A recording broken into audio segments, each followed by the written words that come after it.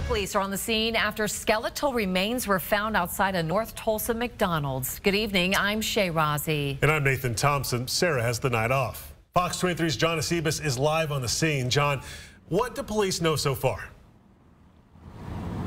That the body has been here for a while. They just wrapped up their investigation. It was found right here, kind of where you see the matted down grass. That's where they found the skeletal remains.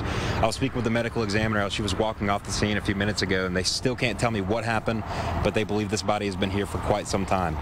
Now, this was the scene around 7 p.m. As you see, the anthropologist and the medical examiner both taking pictures, investigating what happened to this body.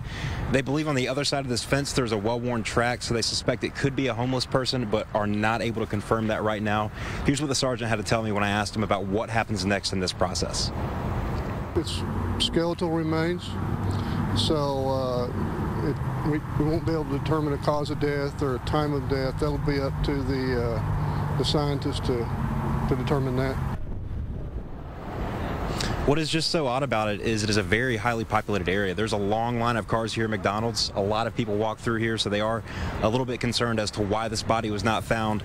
Either way, do stay with Fox 23 News. We'll continue to bring you updated information as this becomes available. Covering news that matters, I'm John Acebus, Fox 23 News.